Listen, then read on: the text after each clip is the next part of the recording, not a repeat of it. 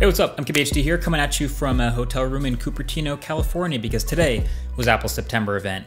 And this is your first look, your hands-on, and your impressions and honest thoughts on everything you need to know about the iPhone 14 lineup.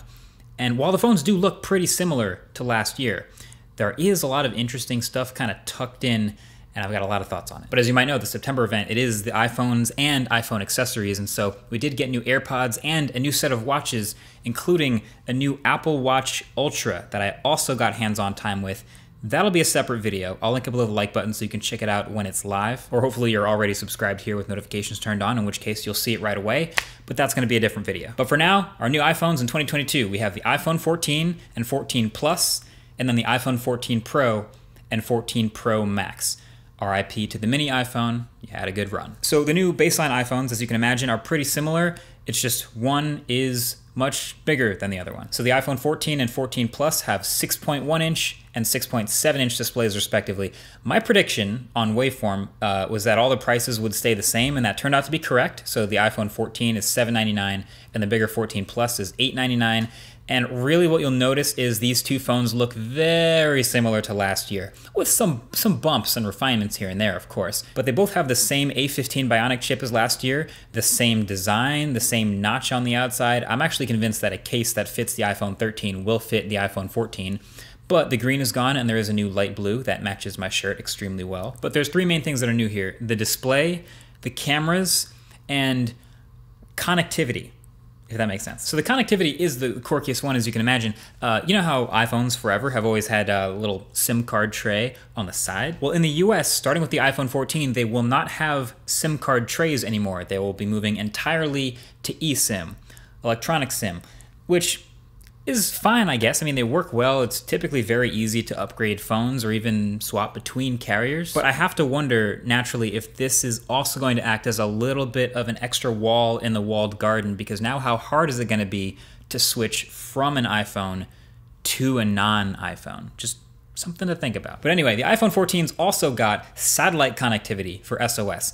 And this is actually really impressive. So in areas where you don't have any cellular connection, but you still need to send a message, you will be able to talk to satellites to still get a message sent. So now, satellite connectivity is notoriously pretty difficult. You'd need a big radio, or at least something with large external antennas, and you need an unobstructed view of the sky, and you have to point it directly at a satellite. I mean, you've probably seen what a Starlink dish looks like. So now Apple's built this sensitivity into the iPhone 14's antennas, and they've actually built a piece of UI in where it'll actually help you point directly at a satellite, and it will help you send that emergency message. It'll actually package it up into a smaller format, and within 30 seconds to 1 or 2 minutes, it can send a message even when you have no cellular connectivity. It's an edge case. Hopefully you'll never have to use it, but that is pretty cool that it can get it done. And the details were it will be coming to the US and Canada, launching later this year, and it'll be free for 2 years, and then that's all we kind of know. But as far as things you'll actually use every day, the displays are the same size and resolutions as before, but they do get a bit brighter. Now 1200 nits max for HDR content. Everything else is the same. And then there is a new camera system. A larger 12 megapixel main sensor with sensor shift stabilization, a wider f1.5 aperture for better photos, and hopefully better sensitivity in low light. And there is a new 12 megapixel selfie camera on the front with autofocus. Plus they've introduced this whole new photonic engine. Again, they name everything, but really that's just a better image processing pipeline from end to end, which should improve across the board low light sensitivity and nighttime photos, things like that. There's also a new action mode feature in the camera that does much more dramatic stabilization on super shaky videos. I definitely got to try this out for myself. It seems like it works best with certain types of shots, like the ones they use in their demos, but we'll see. Basically the way I see it is these new iPhone 14s and 14 Pluses are essentially an iPhone 13 Pro 1 year later, minus the telephoto camera and minus the ProMotion OLED, dressed in aluminum. Like, it's a very familiar phone. I guess on the plus side, pun intended, having a larger iPhone with a 1080p 60Hz display means they can promise that this will be the best battery life ever in an iPhone, this Plus.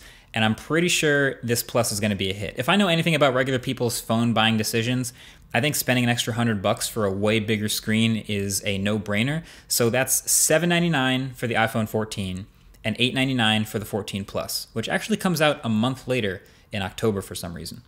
But then we got the iPhone 14 Pro and 14 Pro Max, which have a little bit more going on. It's still got all the new stuff from the 14 and 14 Plus that I just talked about, satellite connectivity, action mode in the camera. It's even the same two sizes. Again, 6.1 inches and 6.7 inches. But there are three new things here, and those are a new A16 Bionic chip and an even bigger camera upgrade, and then this thing called Dynamic Island. We'll get to it. So the A16 Bionic chip inside is even more powerful and more efficient, as you can imagine. It's now a 6-core chip built on a 4nm process. They're quoting 40% better than the competition. Sweet.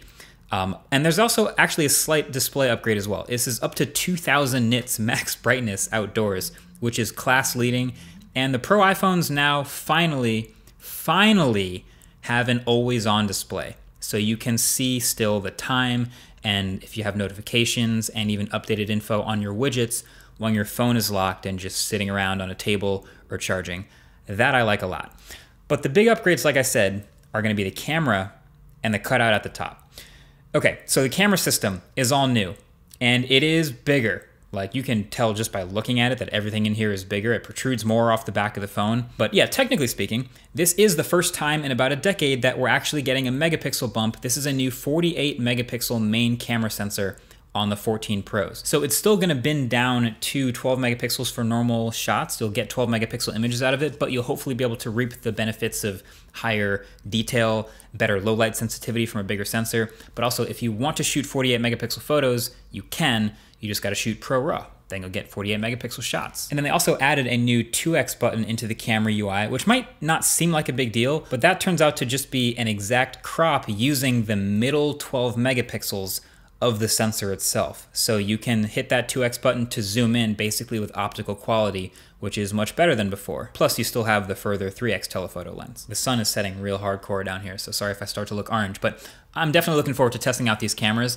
I've already been shooting a lot with the iPhone 13 Pro on the new autofocus channel. You might have seen that. If you've subscribed, you've noticed I've been experimenting with the cameras over there, but it'll be interesting to see if we notice the difference by starting to shoot those with an iPhone 14 Pro, and also comparing it to things like the Pixel and the S22 Ultras of the world. But then let's talk about this Dynamic Island thing. So, okay, I kid you not, when they first announced this, that they were gonna name it a Dynamic Island, literally the entire theater like audibly laughed. There was a laughter out loud from the crowd. And I thought it was hilarious. Like, why would they name the pill? But then they explained it. And the more I've used it, and the more I've actually played with it and understood it since, it makes a lot of sense, and I actually really like it. So basically what's happening here is Apple's shrunk down all the selfie camera and the parts of the Face ID system down by about 30%, and so they'll fit in this pill-shaped cutout in the top of the screen. Fine. If they'd stopped here, that would be an incredibly minor update. I mean, it's literally just aesthetic, not worth mentioning since we see selfie cutouts all the time for years now. But then they went a step further with it. So since it's an OLED and you can turn off any pixels to appear pitch black, they decided to play with extending the edges of the pill with more UI. So if you have ongoing notifications or live actions, stuff like music playing or timers in the background or an Uber notification or whatever, those will show up, and it has this nice little animation to extend and shrink and move around the cutout. And it works really, really well. So then you can tap on the icon to open that app and take action, or you can actually hold down to surface extra information for what's happening, which basically just looks like the widget that would be in your notifications, just without having to pull down your notifications. This is cool. It's pretty cool. It works right away with a bunch of the stock Apple apps, Apple Maps, the timer, the voicemails, and all that stuff. But they say we'll also work with third-party apps. Now this will be up to them how fast they want to implement it. Fingers crossed that my favorite apps like Spotify and things like that get on it quickly. We'll see. But yeah, this immediately takes the whole pill cutout thing to a new level. The more I played around with it, the more I was impressed. I was trying it with multiple background activities happening at the same time. And basically what happens is it would show both. So let's say if you have a timer and maps navigation and music playing all happening in the background, the Dynamic Island would low-key turn into like a little multitasking UI and let you quickly switch between these ongoing things. And it was already very intuitive. It also just seems to be pretty generous about where you're tapping. So obviously, if you tap exactly on just the camera cutout itself, well, nothing will happen because those aren't actual pixels. It's just the camera cutout. But your finger is big enough that it naturally hits some of the pixels around the top and the bottom of the cutout, so it still knows to respond pretty much anytime you just tap the black bar. And there's also some active pixels in between. You can kind of see them at just the right angle. So if you touch in there, it still responds. It's really good. I think a lot of people are gonna really love this. You remember back in the day when there was like all these really friendly wallpapers that would take advantage of like a hole punch cutout? They would go viral because it's like, oh, that's a really thoughtful way of hiding a hole in the screen. This is just like a next level upgrade moving version of that. It's really thoughtful, playful, friendly, and intuitive. So it's just a level up version of that. So even if the cutout looks a little worse sometimes when playing full screen videos or playing games, I feel like it kind of makes up for it by being so useful so often. Also, I hope this is the last time I ever have to say the word dynamic island out loud.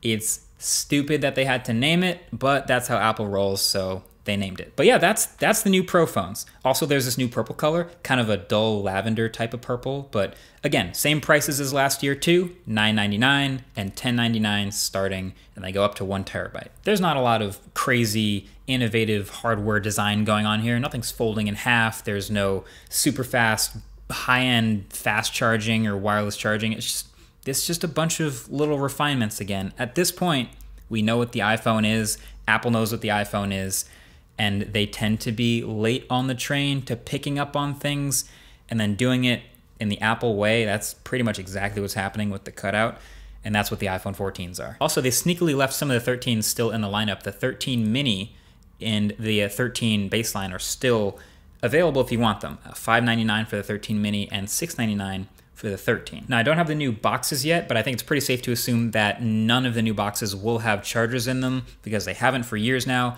And that's where the sponsor of this video comes in, Anker.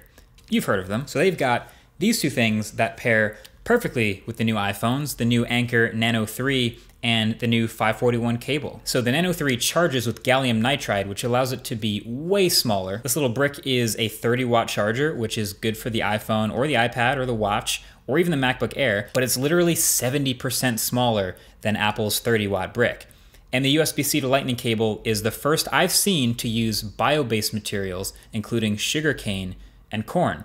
But it still feels exactly like a good high-quality cable because it is one. It's built to withstand 20,000 bends. There's a 3 or 6 foot version, and they both come in 5 colors, including this lilac purple. You can check them out at the link below and pick up your own. But that's been it for this hands-on and the first look at the new lineup. Let me know what you think of the new iPhones. Honestly, I think regular people are gonna love the dynamic island, but let me know what your thoughts are. And I also believe that the Plus is gonna be a hit. But I'll see in the comments below what you guys are feeling. And also, of course, check out the other videos when they come out. Link below when I talk about the watch. Okay, that's been it. Thanks for watching. Catch you guys later. Peace.